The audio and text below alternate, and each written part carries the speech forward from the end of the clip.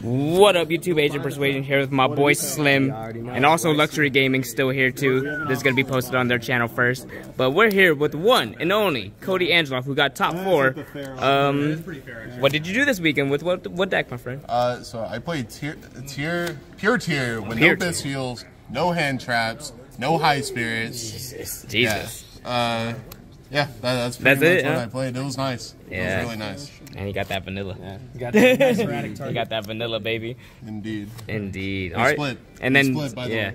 So third and it says fourth, but we split. Yeah. It basically looks like you got third and fourth. Yeah. You know, third, fourth, easy. Technically fourth though. True. On paper, you're fourth. It was a homie decision after the fact. Yeah, after the fact. Fair enough. Fair enough. All right, let's get into it, brother. Or if you want to do shoutouts first, you can do shoutouts. Yeah, let's do shoutouts. So first off, shout out to Luxury. You know, shout out to Ethan. This man right here. This man's the plug for cards right here. He's the plug for cards. He's like, who I are love you him to talking death. about? Shout out to Elise for hosting me for the weekend. Yes, Elise. Shout out to all the boys at home for sure.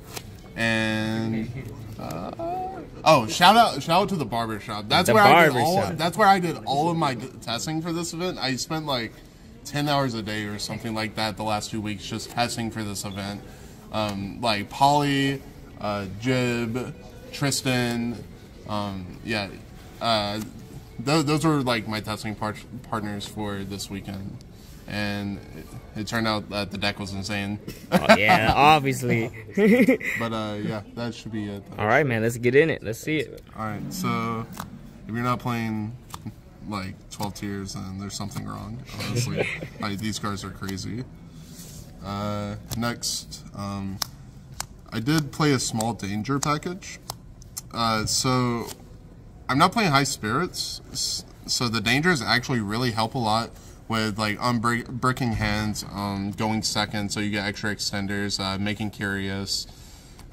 These cards they overperformed all weekend, especially with the new card Scream, because it gave you extra cards to actually hit out of your hand and actually gain value from. Yeah, these cards overperformed all weekend for me. And next, the last monster, Nightsword Serpent. So, for anyone that doesn't know what this does, if it's sent to the graveyard by a card effect, it can special summon itself, but banish it whenever it leaves the field.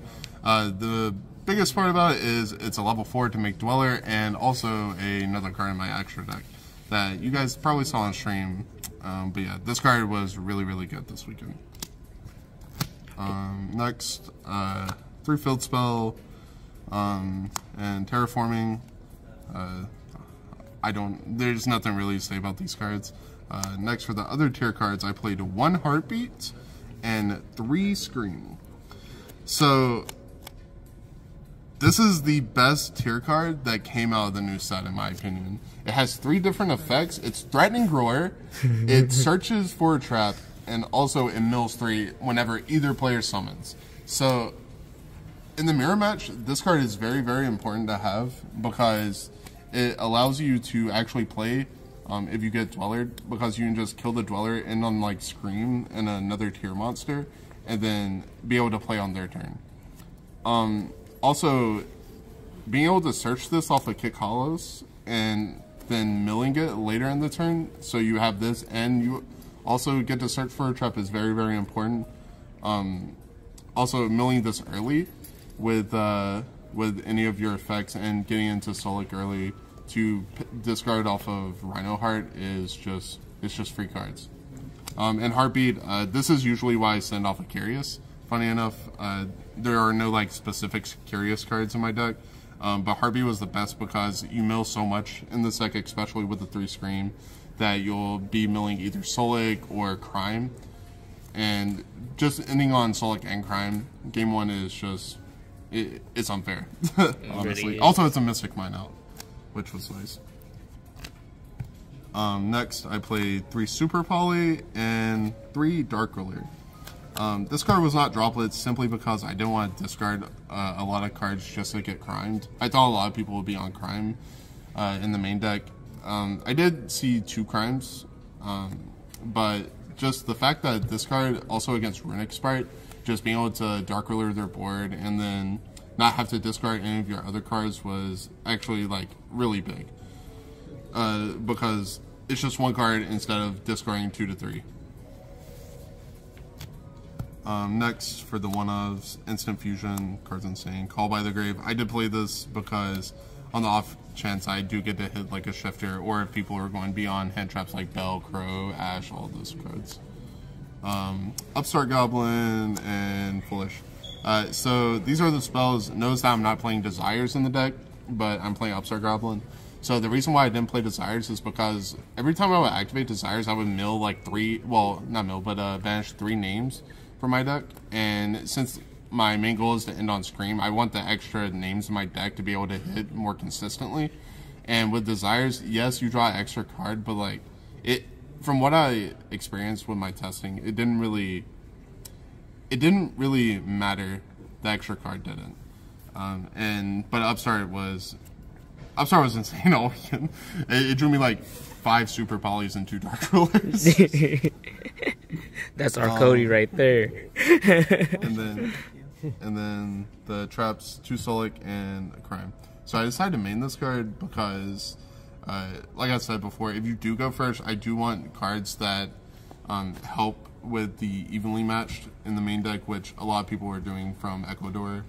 Also, I think that with this plus another card in my extra deck that I end on, which is it's just so hard to break. And yeah, this card was just really, really good this weekend. Yeah, that's the main deck. I play 40 cards, 39 cards, you know. Always 39. And for the extra deck, the extra deck is weird, I guess.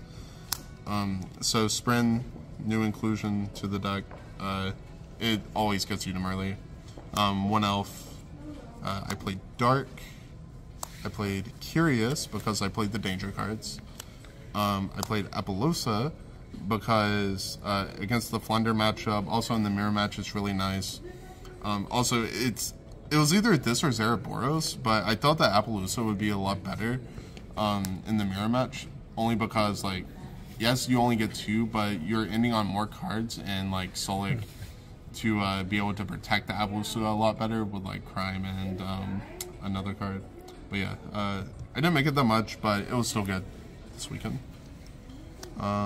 Next, Underworld Goddess.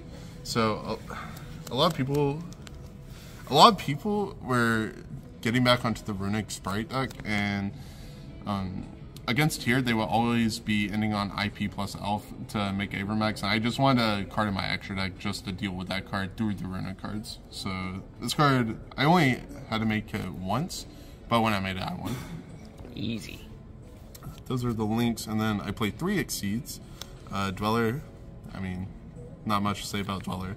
And then for a lot of the versions of Tier, I played the Bahamut Toad combo.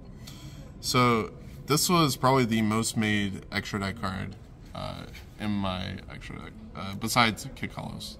But I made this almost every game. And also, something really cool about this package as well is that if you have an extra, like if you have Night Sword Serpent or Rhino Heart, you can make Curious with those, and then add back Rhino Heart to make it like your Crime live. So just ending on Toad, like, that's very good, but also giving the fact that you can just make Curious as well is just a really, really cool interaction. Also, if you do leave Bahamut up with Sprint, it's also another interruption, which is kind of cool. That's the goo right there. And then for the fusions, I only played 6. I played Mud Dragon, 1 Kick Hollows, Garura, Draco Stapelia, Lulu, and Kaleido. These are all standard. The second kit didn't come up at all. It got banished a couple times off Bistids, but I never needed to like bring it back. But yeah, like the only thing that I would change from the extra deck is maybe like cut the Underworld, but I don't know. I'm so terrified about Avermax. It's not funny. Like the kit was not that important. Yeah. And then for the side deck, Time Rules. Yay! Everyone loves them, right? Yay. Next I play 2 Sphere Mode. I'm going to bring these cards out with the sphere modes as well. Okay, so 2 sphere mode, 3 mine, 3 evenly. Like I said before, I do not play hand traps. In the mirror match, I just side these cards in, and if they do the high spirits board, then that's fine. I just sphere mode them evenly, set up like Scream with like a Sharon or something, and you're good. Or you just sphere mode them and then Mystic Mine them, or you just have Mystic Mine evenly. A combination of these cards is pretty much what you're aiming for, and I don't know, like, I didn't really like the hand trap approach because usually they can play through 2 hand traps, maybe even more sometimes, and I just felt like that board breakers were just better from testing. But yeah, also all these cards go in against Sprite as well, so if they just scoop game 1, like, you don't really miss side, which is nice. Next, I played Feather Duster and 2 Cosmic. These were my back row hate cards, besides the evenly matched. So this was a 3rd Cosmic Cyclone, but I decided to play Duster instead because the Runic Sprite decks, they just had a lot of back row, and why not just destroy them all? Makes sense. And then the last 3 cards were 3 Skill Drain. So a lot of people were not playing this card.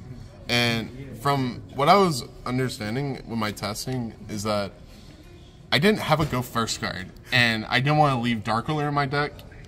So against everything that was in the mirror match, this card was just a blowout card. Because with Scream plus Pelorano, or however you say it, fuel spell. I thought that my monsters were just so big that it did not matter. Like, my Lulu got to become like 4,000, my Kaleido Heart's 4,000, and then, yeah, it's just like impossible for people to out those cards with Skill Drain. Also, the cool thing about this deck as well is that you can actually play under Skill Drain because of like the Field Spell, and also with Scream, so you can just continuously like just pump out like big fusion monsters. But yeah, I didn't draw this card once all tournament because I never got to go first, really.